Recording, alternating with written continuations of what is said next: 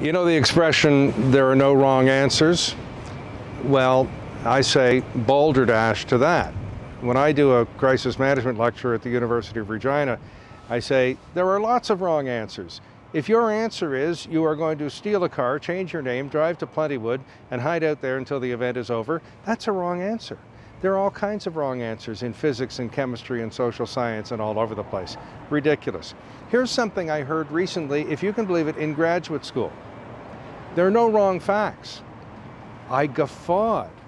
The student presenting held up her hand in the universal signal of nullification and interposition because I thought no wrong facts is kind of bizarre. I think universities may have lost their way.